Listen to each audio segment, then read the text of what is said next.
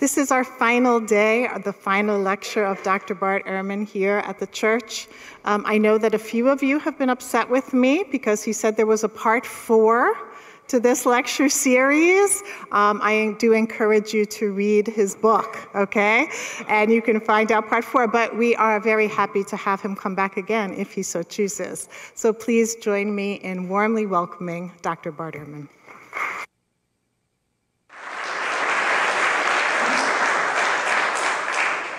Well, thank you all for coming out. I've enjoyed very much being with you. This has been a very lively time. So there's some new faces here this morning, I think, but what I'm talking about today does not presuppose what I've talked about before, so this will be a bit different. Before I start, I want to mention something that I was going to say at the end, but every time I reserve this to the end, I forget to do it. And so I'm going to start at the beginning to talk about my blog. So I've got a blog. I don't know if you all get onto blogs and look at blogs, but I want to push my blog for a minute. So it's the Bart Ehrman blog. The actual name of the blog is this. It's called Christianity in Antiquity, the CIA. The blog is something that I do. I post comments 5 to 6 times a week on various aspects of early Christianity.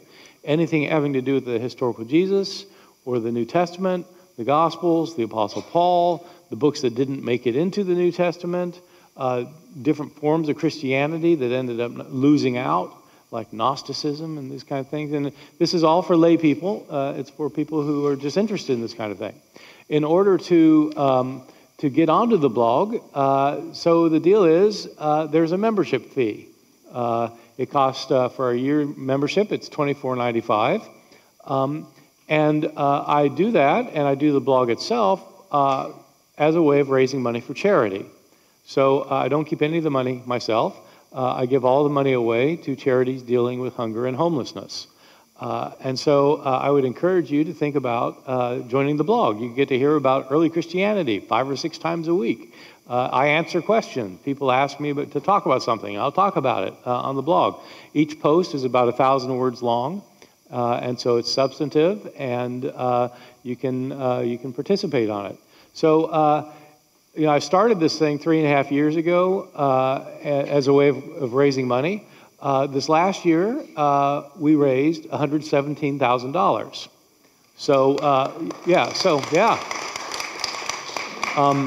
So anyway, think about looking at it and seeing what it's like and joining up. So just look for the Bart Ehrman blog on the internet and you will find it. So, clicker, here it is. So the birth of the Trinity. This lecture deals with a fairly fundamental question. How is it that in traditional Christianity the doctrine of the Trinity came about? How'd that happen? So these are the topics I'll be talking about. This is kind of an outline of my talk. So I'm going to start with a Christological dilemma and paradox. So remember, those of you who are here don't need any reminding, but some of you weren't here. So Christological, this refers to the doctrine or the teaching about Christ. And what I want to contend is that the early Christians had a kind of dilemma on their hands when it came to their thinking about who Christ was. There are 2 dimensions to this dilemma. First, there are passages of Scripture that cause problems because they seem to be at odds with each other. There are passages of the New Testament, as we saw in earlier lectures, where Jesus is clearly set out as God. Christ, in some sense, is God. Now, what I've been arguing is that different people have a different sense for how Jesus can be God, but in the New Testament, there are passages that call Jesus God. There are other passages, though, where it's quite clear he's fully human. So, which is he? Is he a human or is he God? And so, that's, passages of Scripture make this problematic. Some early Christians said he has to be one or the other. He can't be both. I mean, a human can't be God in this thinking any more than a human can be a rock. I mean, they're different things, right? So, that's a dilemma.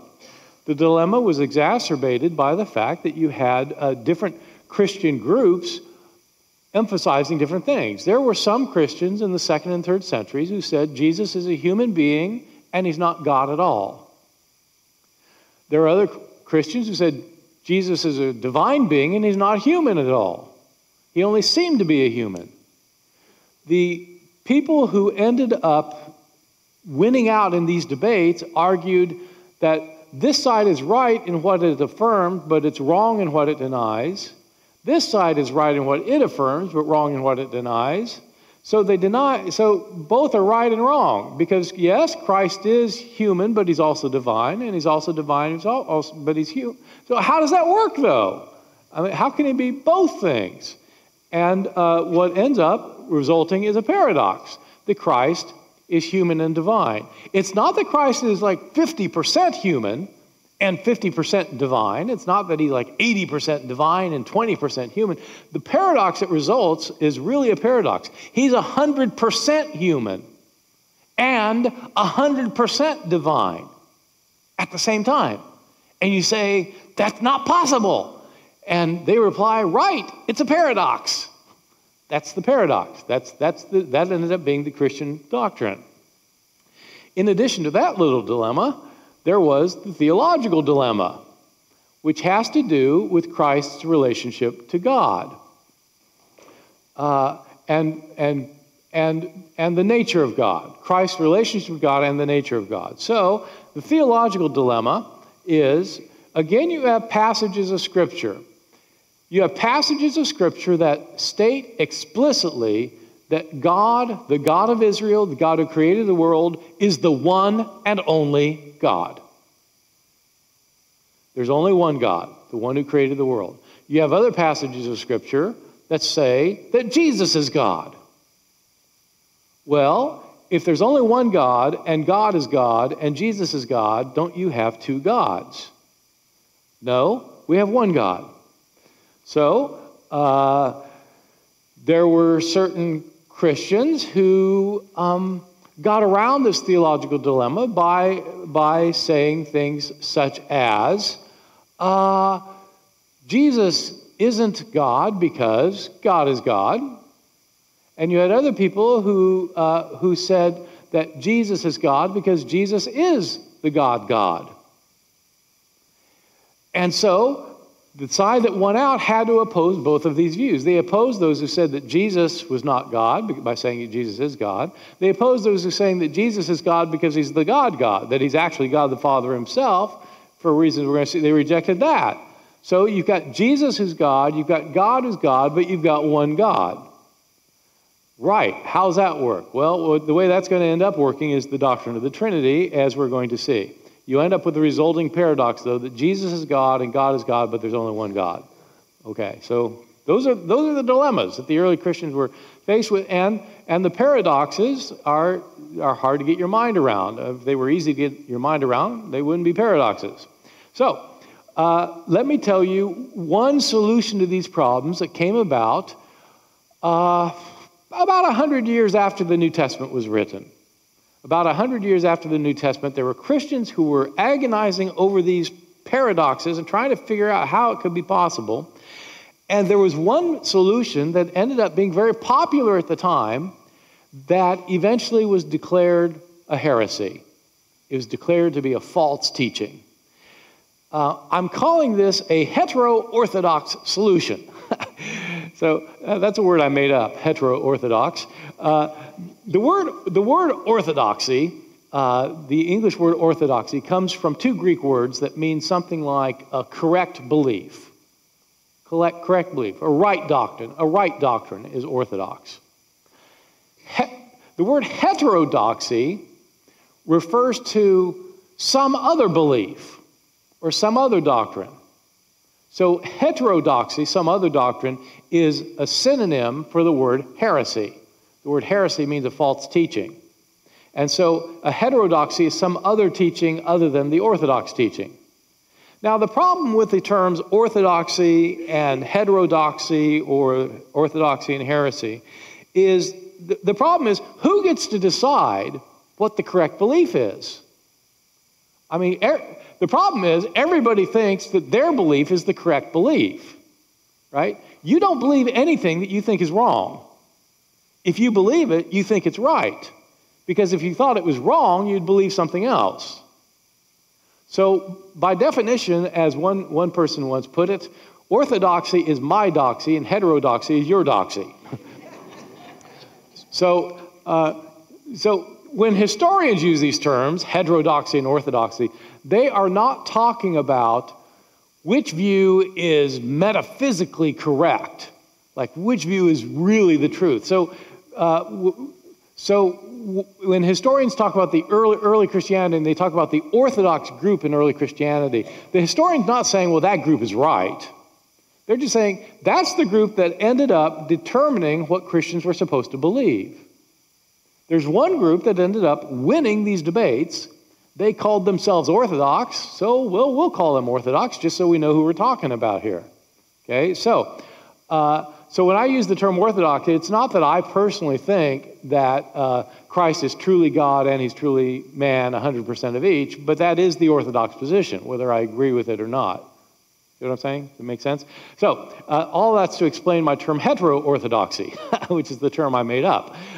Hetero-orthodoxy is a view, I'm using that in kind of a tongue-in-cheek way to refer to a view that at the time was considered orthodoxy, but it ended up later being condemned. So it's a hetero-orthodoxy. It's a form of orthodoxy that ended up losing out. All right, well, that was probably unnecessary. But this view is called modalism. So this is a hetero-orthodox solution to those paradoxes. Heterodoxy, I just explained, modalism. Right. Modalism is a term that scholars use for a particular point of view of who Christ was that can make sense of how Christ can be God, but God can be God, and there can only be one God. This is the solution. It actually makes a lot of sense, and it might be something that you would find attractive. The solution is this. I myself, as being who I am, stand in different relationships at the same time, one and the same time. There's only one of me, but I have different relationships. I am a son to my father. I'm a son. I'm a brother to my brother. And I'm a father to my children. So at the same time, I am son, brother, and father. There's only one of me, but it depends whom I'm relating to. God is like that. God is Father, Son, and Holy Spirit. There's only one of him. Sometimes he's functioning as Father, sometimes as Son, sometimes as Spirit. So he has three modes of existence, which is why this is called modalism. Okay? See what I mean? So that means when Christ was on earth, this is God the Father on earth. This is God. God left heaven to become Christ. Then he died, and he ascended back to heaven. And he sent, so you see, he's different things at different times, but Christ is the Father at the same time that he's the Son and is the Spirit. Okay, so this preserves the oneness of God and still allows there to be a Father, Son, and Spirit. That is the modalist view. There were lots of people who bought this view at the end of the 2nd century. This was a popular view. We learn from the opponents of this view that in fact, the bishops of Rome held this view. The Bishop of Rome is the Pope. So what we would today call the Pope. There were popes who held this view, and the opponents of this view admitted that most people in Christianity held this view. Just giving you the basic view. There were a number of Christian theologians, though, who found the view unsettling and unsatisfactory. None was more witty in his attack on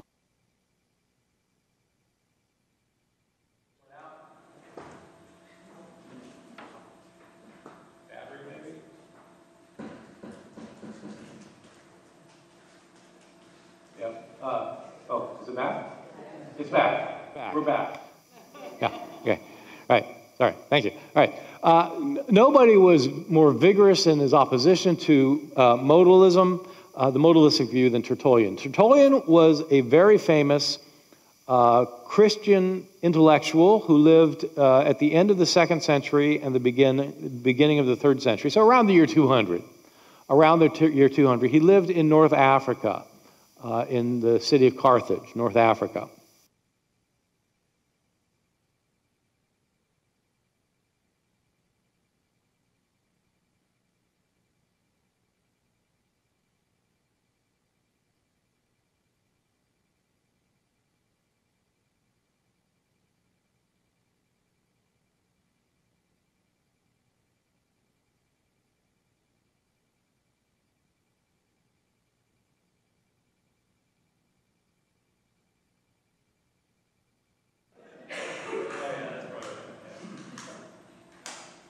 Thank you.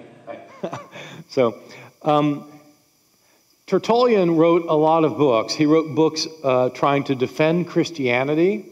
He wrote books of ethics, where he was a very, very strict moralist, very strict morals. And he wrote books against heresies. And one of the heresies he attacked was this view of modalism that he considered to be a heresy. He invented a word for this view, which is even more complicated than my heterodoxy term. He called this view patripassionism. Patripassionism.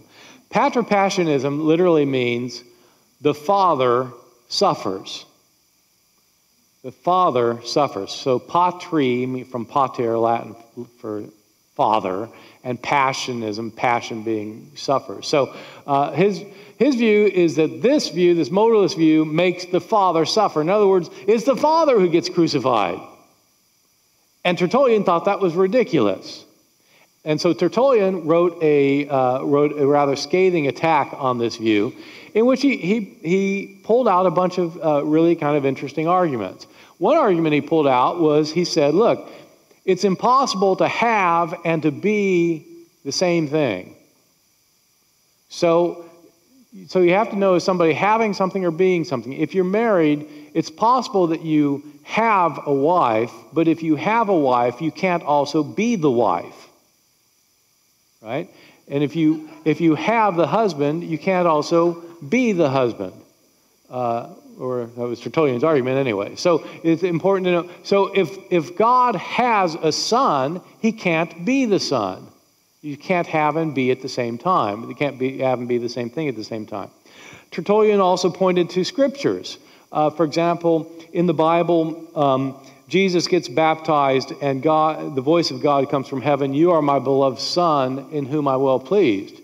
So Tertullian says, I have a scripture that supports the idea that the Father talks to the Son. If you think your patripassionist view is right, you show me the scripture that says, I am my own son. Today I have begotten myself. You don't have scriptures like that. God says to Christ, you are my son, today I have begotten you. So it goes. And Tertullian points out, when Jesus is praying, he's not just talking to himself. So they're different people. God the Father and God the Son. And so the result of this is that Tertullian came up with a way of describing the relationship of Christ and God, and he threw in the Holy Spirit so that there are actually three. There are three beings who are all divine, that are distinct from one another, and yet there's only one God, and Tertullian devised the term Trinity for that. Tertullian is our first author to use the term Trinity, which became a very important term in Christian discourse, as we'll see. So, that's the hetero-orthodox solution to the problem, what I'm calling modalism, and it got attacked by people like Tertullian, and it ended up losing out. But then, how do you explain it all? How do you, if that's not the right solution, that seemed like a kind of neat solution, because you've got one God manifest in three persons, but there's only one God. If you reject that, what do you think? Well, so about 100 years after Tertullian, scholars have been debating this kind of issue time after time until things really came to a head at the beginning of the 4th century with a popular preacher named Arius, which led to something called the Council of Nicaea. So let me tell you the state of things around the year 300. Christianity has been growing at this point. It's getting larger. Intellectuals are coming into the faith. They're thinking about these things. They're trying to come up with theological solutions to these various problems. And in the year 300, things start coming to a head. So there was a priest in Alexandria, Egypt, which was one of the largest and most influential churches in the Christian world, in Alexandria, Egypt. It was a big church, a intellectually oriented church, and one of the priests in the church was a man named Arius. So Arius was trying to wrestle with the question of who Christ is in relationship to God. So he can't be the same as God the Father, so he's a separate divine being. But in what sense is Jesus God? If God is God and Christ is God, but there's only one God, how does it work exactly? Arius promoted the idea that Christ was a subordinate divinity to God the Father. Christ was a subordinate divinity to Christ the Father, to God the Father. In Arius' view, the way it happened was this. God the Father, the one who existed before all things, before he created the universe, he created a son to himself. He made his son. The Son of God goes way back in eternity, but there was a point before which he existed. He came into being at some point of time, so there was a time when he did not exist. When God created his Son, he created the universe through his Son. And so the Son of God created the universe, just as it says in the Gospel of John. In the beginning was the Word was with God, the Word was God. All things came into being through him. So the Son of God is the one who created the universe. But he's not equal to God the Father. Nobody can be equal to God the Father. You can't have two beings. Well, for one thing, you can't have two beings who are almighty. Because if you have two beings, neither one of them can be almighty. Because they're not almighty, because there's somebody else who's as powerful as them. So you can only have one being that's almighty, and that's God the Father, who created his Son, who created the universe, and then came into the world to die for the sins of the world, and then returned to his heavenly realm. And so the Son, according to Arius, is a created being who is fully God. He's created he's God, but he's not equal with God the Father. That was Arius' view. Arius' bishop, Alexander, who was a very powerful figure in Christianity at the time, was not happy with this solution to things. Alexander thought that Arius was underestimating the importance of the Son of God and was devaluating who the Son of God really was. Alexander's other view came to the fore in a number of debates that happened in Alexandria. What Alexander's view was that the Son of God, Christ, had always existed, just as God the Father had always existed. Christ had always existed, and he was not a subordinate deity to God the Father. He was equal to God the Father. These two are equal in power, in might, in grandeur, in every way. They might have different functions, but they're equal. And the Spirit is also equal. The three are equal with one another. One is not subordinate to another. Alexander pressed his views against Arius, and a big eruption happened within Christianity. Throughout the entire Christian world, people were arguing this question. Is the Son subordinate to the Father, or is he equal with the Father? Is there a time that the Son came into existence, or has he always existed? These were the debates that resulted in the Council of Nicaea. Now, many people in our world have a wrong understanding of the Council of Nicaea. The reason people have the wrong idea is because they've gotten their information principally from that one inestimable authority Dan Brown, author of the Da Vinci Code.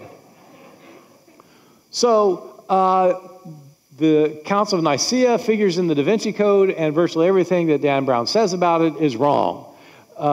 So I tell my students at Chapel Hill that if they want to know about the history of the Middle Ages, the way to learn about that is not to watch Monty Python and the Holy Grail. And if you want to know about the history of early Christianity, the way to do that is not to read Dan Brown's Da Vinci Code. So according to Dan Brown, the Council of Nicaea, he says all sorts of things about the Council of Nicaea. Everything he says about it is, virtually everything is wrong. There's a common view, for example, that he popularized it, but people had this view before he came along, that the Council of Nicaea is when Christians decided which books would be in the New Testament. Where did you finally get a canon of the New Testament? Who decided those books? Oh, it was at the Council of Nicaea. Wrong! They didn't even talk about it. It wasn't an issue at the Council of Nicaea. The first person to come up with our list of 27 books of the New Testament was somebody who was at the Council of Nicaea, but he didn't come up with his list of books for another 40 years. So it was a man named Athanasius. The Council of Nicaea had nothing to do with the formation of the New Testament canon.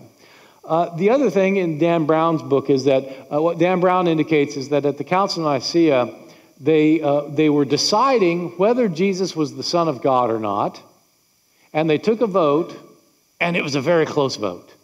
So Jesus barely made it in as the Son of God. The reality is the Council of Nicaea was not a council to decide whether Jesus was the Son of God. Everybody at the Council of Nicaea agreed Jesus was the Son of God. The question was, in what sense is he the Son of God? Is he the Son of God who was made by God in eternity past to create the world, or who's a subordinate deity, or is he the Son of God who's actually equal with God who existed forever? Which is it? This was the debate at the Council of Nicaea. A vote was taken. There were over 300 bishops from around the world who came together for this council. This is the first of 7 ecumenical councils of the early Christianity. In the early years, there were 7 church-wide councils that made decisions about theology and practical matters for Christianity. And this is the first, the Council of Nicaea. This council was actually called by the Roman Emperor Constantine. The Roman Emperor Constantine had converted to Christianity in the year 312, and now, 13 years later, he has called this council because he wants Christians to work out this problem. Constantine the emperor was not a theologian, and he actually didn't care which side won this argument.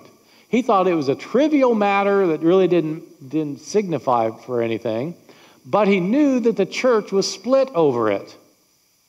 And Constantine did not want a split church. He had affirmed Christianity in part because Christianity could provide the unity that he needed, the cultural unity that he wanted in his empire. But if Christianity is going to be used as a unifying force for the diverse cultures of the Roman Empire, if Christianity is going to be the unifier, it has to be united. It has to be unified. And so solving this problem was important for Constantine. So he called together all these bishops. They came to the city of Nicaea, and they debated, and they took a vote, but it wasn't a close vote. In the end, after these 300 bishops got together, basically, it was just 2 or 3 guys who refused to sign off on the statement that resulted. Arius lost the debate. Arius lost the debate. The side that supported Alexander won the debate, and it was decided at that point that Christ is not a subordinate divinity who is less powerful than God the Father, who came into existence at some point in the past. Christ is fully equal with God. He has the same power, the same grandeur, the same honor, the same everything as God the Father, and he always existed. There never was a time before which he existed. So there have been lots of arguments over the years for why it has to be that way in Christian theology. Let me just give you one kind of interesting argument for it. If you say, no, I can't start it that way. I have to start it like this. If something is perfect, it can't change. Because if it's perfect and it changes, then it changes either to the better or the worse. If it changes to the better, then it means before that it wasn't as good as it could have been. If it changes to the worse, then it's no longer perfect. So for something that is perfect cannot change. Okay? That's the argument. If you say that God created Christ the Son at some point in eternity past, then you're saying that at that point, God became the Father. But if he became the Father, then he changed. And you can't change if you're perfect. So Christ had always to exist. And God was always the Father. That's the argument. See how it works? It's kind of clever. So, right. So the Council of Nicaea, 300 bishops, over 300 bishops, they take a vote. The emperor was in charge of this council. He ruled over it. The vote ended up going against Arius. Was that? Yeah, the vote ended up going against Arius. And so this was a significant moment in the history of Christian theology. The Holy Spirit was admitted as being part of this Trinity at Nicaea, but his status wasn't talked about very much. It was only in later decades that theologians worked out the implications of what happened at the Council of Nicaea, and that the Spirit was thrown in, and you ended up with a Trinity in which you've got three persons, all of which are equally God. The three persons are distinct from one another. They are three different persons. All of them are equally God, but there's only one God. This is the resultant doctrine of the Trinity. So there's only one God, manifest in three persons, all of whom are fully God, all of whom are equal, but there's not three gods, there's only one God. Now, if you say that doesn't make sense, you're right. It doesn't make sense if you're trying to think through it logically, because there's not a logical solution to this. It's understood to be a mystery. It's a mystery because you can't really figure it out. People always have ways of trying to figure this thing out, but every example you use is problematic because there's nothing like it. So people say things like, well, it's like H2O. You know, it can be ice, it can be water, it can be steam, but it's all H2O. Yeah, but that's modalism. That's God sometimes being Father, Son, or Spirit. But he's not, so it's not ice, water, and the same molecules are not ice, water, and steam at the same time. The Trinity all exists at the same time as three distinct persons, yet there's only one God. But Christians were insistent. They were not polytheists, they were monotheists, but God is manifest in three persons. And so it goes. Let me say something about the residual effect. I'm going to leave a little bit more time for questions since we only have an hour this morning. So Jesus, by the Council of Nicaea, ended up being God. Not a subordinate God, but God from eternity past.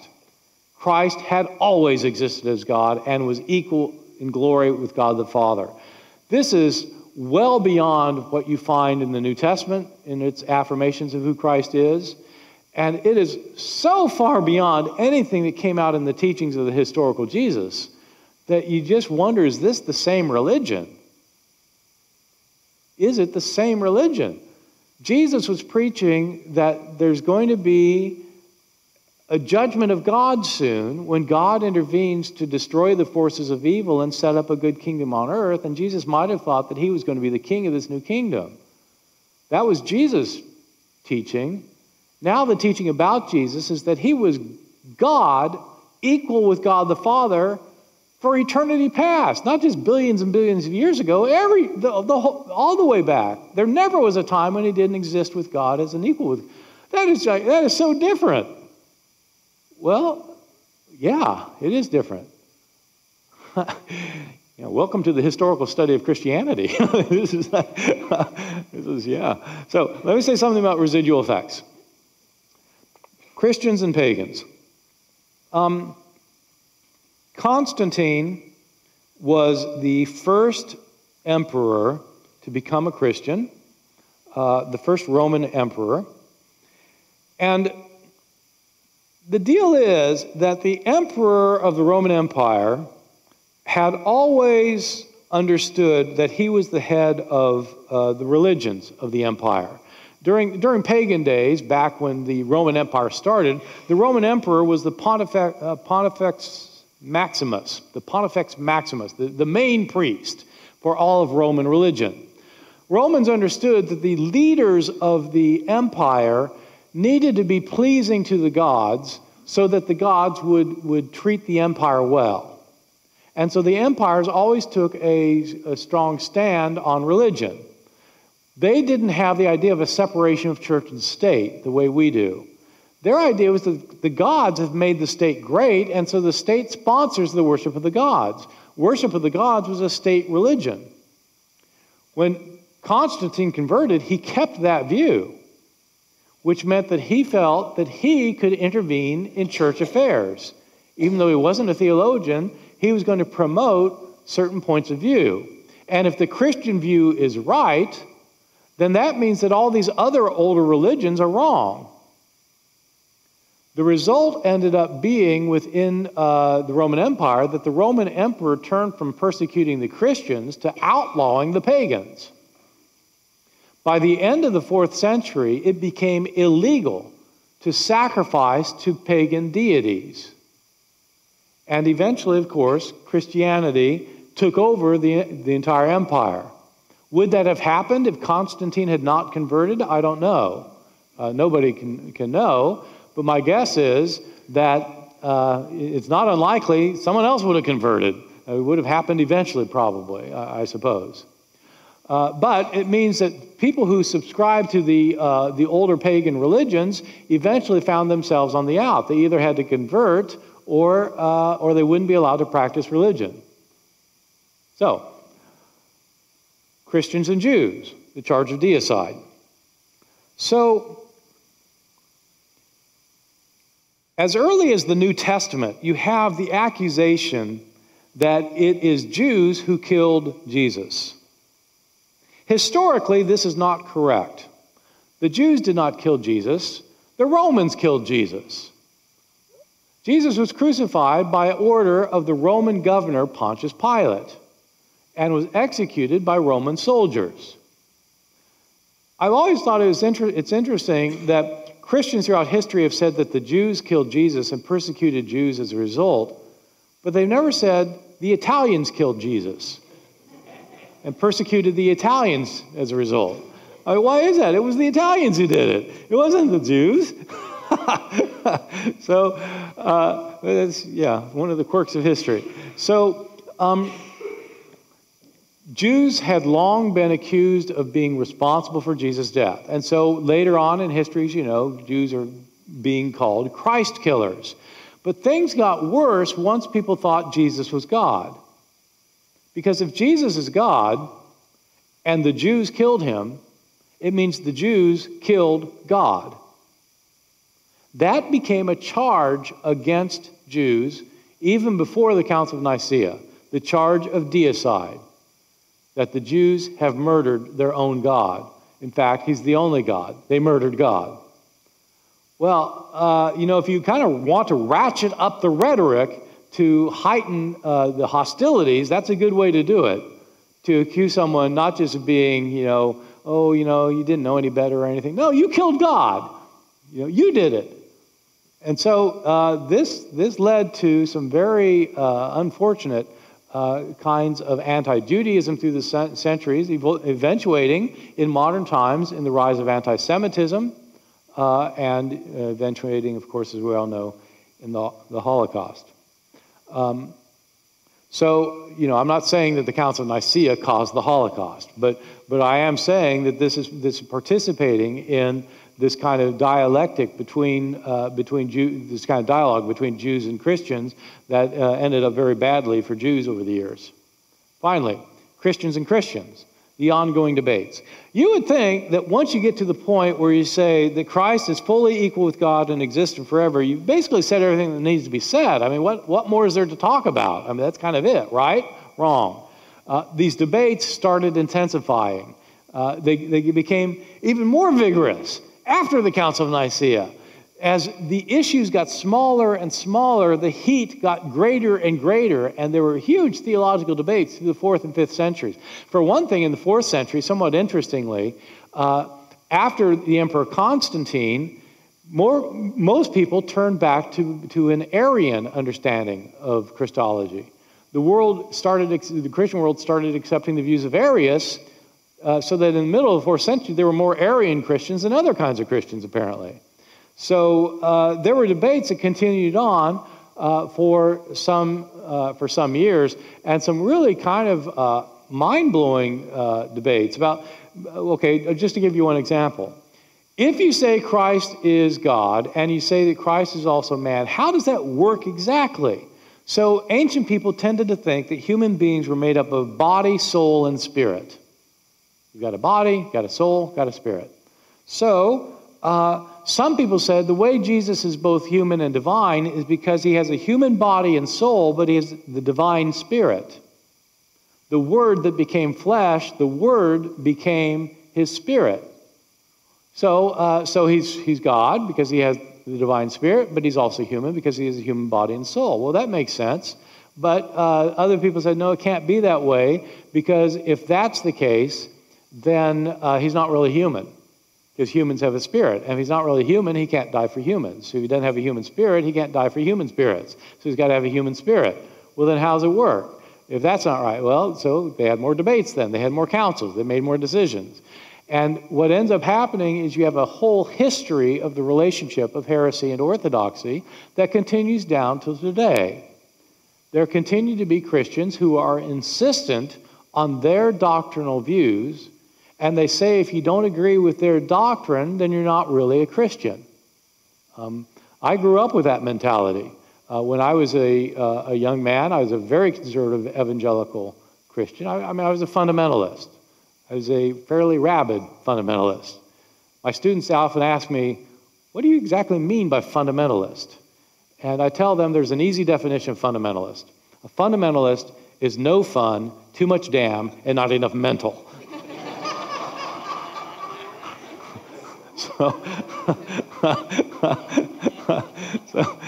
So that's what I was for some years.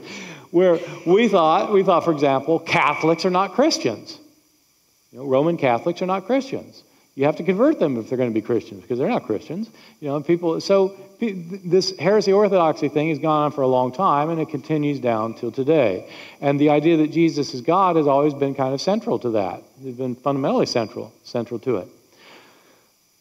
I'll just wrap up here with just a couple of comments.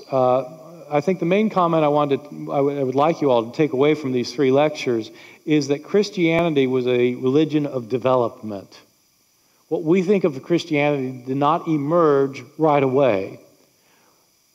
Christianity, in many respects, is not so much the religion of Jesus, the religion that Jesus had. It's really more the religion about Jesus. That's an irony, that it's not so much the religion of Jesus, it's the religion about Jesus.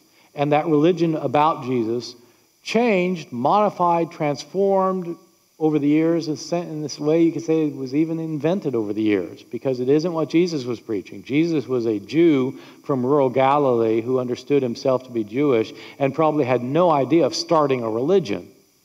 He was preaching Judaism, the correct understanding of Judaism, but Christianity became something else. It became a religion of Gentiles, and Christ ended up being not an apocalyptic prophet, but God himself. It's a remarkable change. I'll stop there. Thank you very much.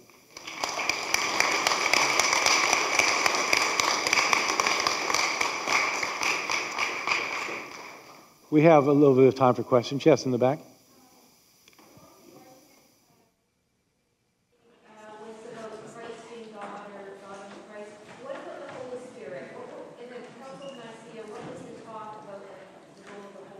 Yeah, so in the council, what was the talk about the Holy Spirit?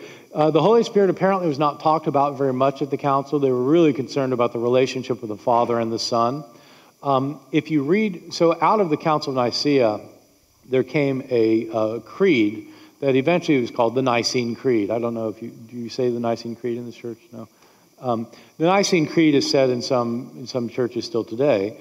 And the original creed out of Nicaea says who the Father is, God the Father Almighty, maker of heaven and earth. It says, there's a long section on who Christ is, Son of God, God of God, light of light, very God of very God, etc. Begotten, not made, one being with the Father. And then, but when it gets to the Holy Spirit, it says, and the Holy Spirit. We believe in God the Father Almighty, we believe in Christ, we believe, and in the Holy Spirit. So it's all it says about it. So it wasn't an issue there. It ended up being an issue later when people had to decide what is the relationship of the Holy Spirit to the other two, and does it have the same relationship to the other two, or does it have a different relationship to the Father from the relationship it has to the Son? And so they had these questions. The Spirit ended up becoming an equal partner in the Trinity, and so it's also, it's equally God, as powerful as the other two. Yes? You mentioned that in the third and fourth century, they were talking about all the things you've been talking about. Issues. Now, in this year, 2016, are there any similar, they're talking about it, trying to figure out Christianity?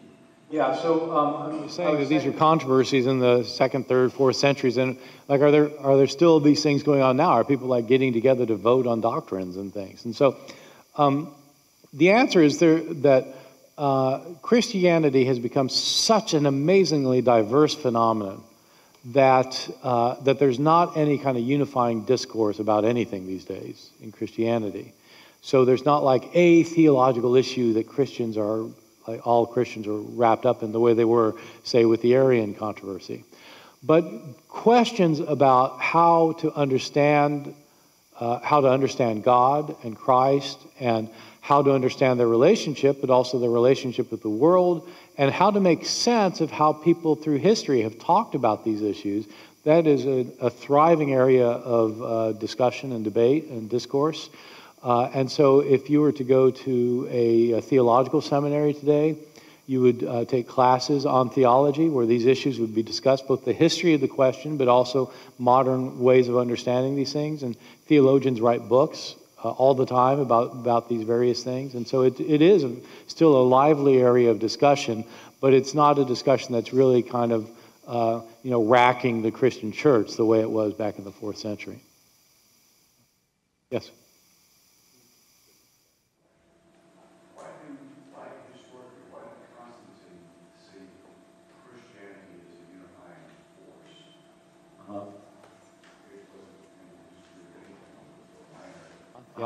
Yeah. Right. So he's asking why did Constantine see Christianity as a unifying force? I mean, it's just this minor little religion. So, all right. Well, Constantine's a very complicated subject, and his relationship to Christianity is very complicated. In Constantine's day, Christianity had been growing at an impressive rate. And in Constantine's day, probably about 10% of the Roman Empire was Christian. So 5 or 6 million people were Christian. So it was a sizable minority. It was still just 10%, but it was growing and becoming more influential. So the reason most people were religious in the ancient world was because the gods could provide them for things that they couldn't provide for themselves. So the gods could provide health, and gods could provide crops, and gods could provide relief from drought or famine, or gods could heal the sick, or gods could do things that humans couldn't. And people worship gods because the gods were powerful and could do these things. If somebody became convinced that the Christian God was more powerful than the other gods, then since the reason to worship the gods is to have access to that divine power, then you would join the Christian God, which meant you'd have to reject the others. Constantine claims that at one point he had a vision of Christ. So he obviously knew who Jesus was, and he knew some things. On the eve of a major battle, which was going to determine who would control the city of Rome, On the eve of that battle, Constantine says he had a vision of Christ, and had a vision in which he saw a cross and the words, "By this sign you will conquer." He woke up and he asked his advisors what in the world this could mean, and they said it was a revelation from the Christian God, and you should go into battle with the sign of the cross. So he had his soldiers paint a sign of the cross on their shields. He went into battle and he won the battle. And he assumed that the Christian God had made it possible, and so he converted to Christianity. So the political value of Christianity is that it was completely different from all the other religions. The other religions were all polytheistic with lots of gods. Well, there's no unity if you've got everybody worshiping different gods in different ways. But Christianity insisted there's one God, there is one Son of God, there's one way of salvation, there's one hope, one faith, one baptism. It's about oneness. And so the political advantage was that this gives us oneness. And so in an empire that's completely fragmented, Christianity could be seen not just as a religion, but as a political solution. So that's why, in a nutshell. Yeah. Yes?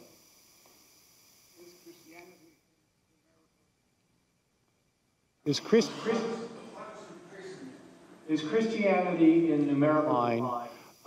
In some parts of the world, the answer is yes. I think in the overall world, the answer is no. It's still growing.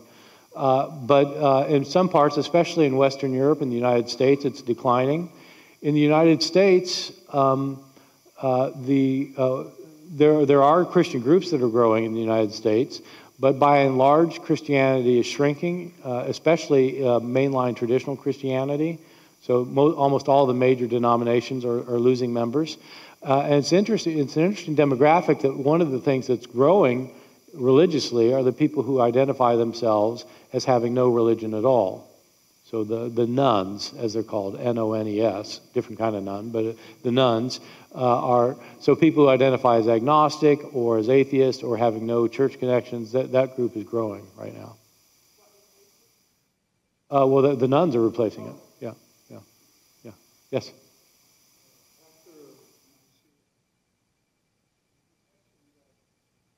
There were continuing discussions after that, I guess the details.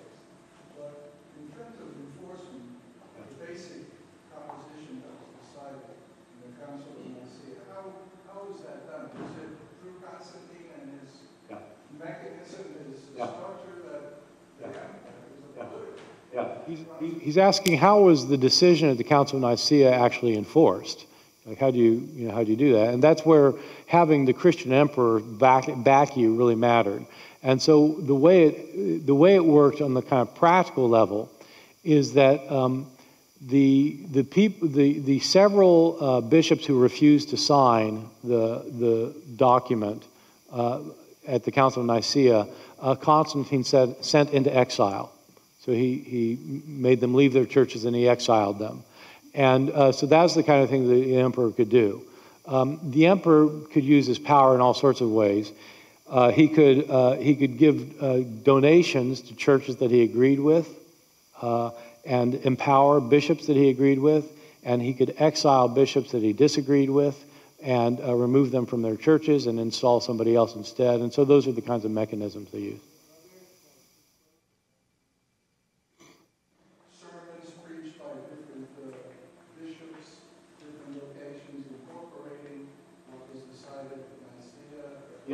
Yeah. Are there documents like that of Christian bishops preaching sermons and such, in which the ideas of Nicaea are put forth? And the answer is yes. We have a large body of literature from the 4th and 5th, 6th Christian centuries. A lot of this is Christian literature that we have. Multi-volume sets filled with sermons and with other kinds of writings, commentaries on books, and theological reflections and ethical treatises. So it's a huge amount of literature on that. Yes. Yes. You explained about how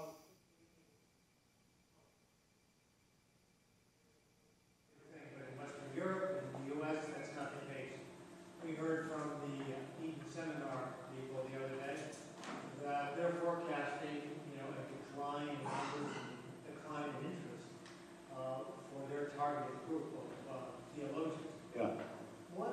advice would you give for the Europeans and the Americans for developing a strategy for growth or turnaround that would give us some hope to find some wind behind our sails? Yeah, right. So if the church is in decline in Western Europe and America, what can it do to kind of reverse the trend? And yeah, well, the reality is nobody knows. I mean, there are smart people trying to figure this out, and they can't figure it out. So I don't have any special wisdom on it. I think, the obvious thing is that the church is not attracting, on the whole, throughout the Western world, the church is not attracting people as much anymore because people are seeing alternatives. And it's hard really to know what's driving the increased lack of interest. Is it peace and prosperity, for example, is one idea. Religion does much better during times of hardship and war. What is Islam? Yeah, it is. Well, it gives people what they, yes.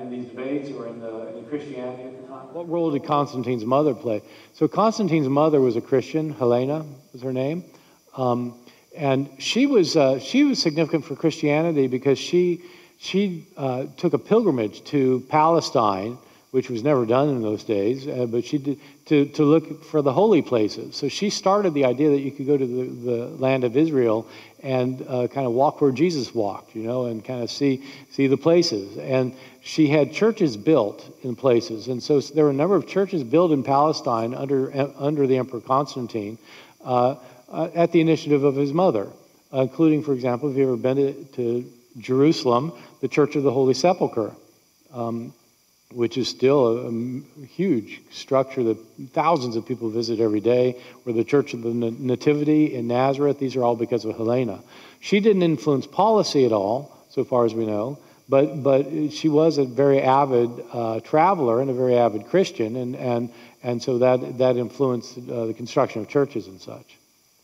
So do I have time for one more quick question? Yes.